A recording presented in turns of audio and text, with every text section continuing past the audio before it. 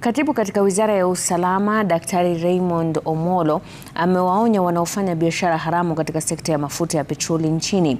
Akizungumza katika hafla ya maelezo ya hali ya sekta hiyo katika hoteli moja jijini Nairobi, Omollo aliashiria kuwa sekta ya mafuta inaendelea kuwa na wafanyabiashara walaghai wanaosafirisha mafuta bila leseni kutoka EPRA.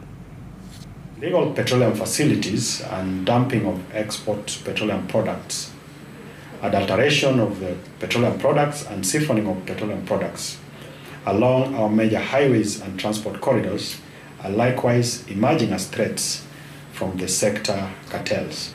And what happens, which is very interesting, is that we are all accomplices in this vice. So you'll find the police is aware that there is illegal refilling happening in one particular point. The NGAO, the National Government Administration officers, are aware. Yourselves are aware. The regulator is aware. And when a tragedy like what happened in Embakasi does occur, the default is, where are the police?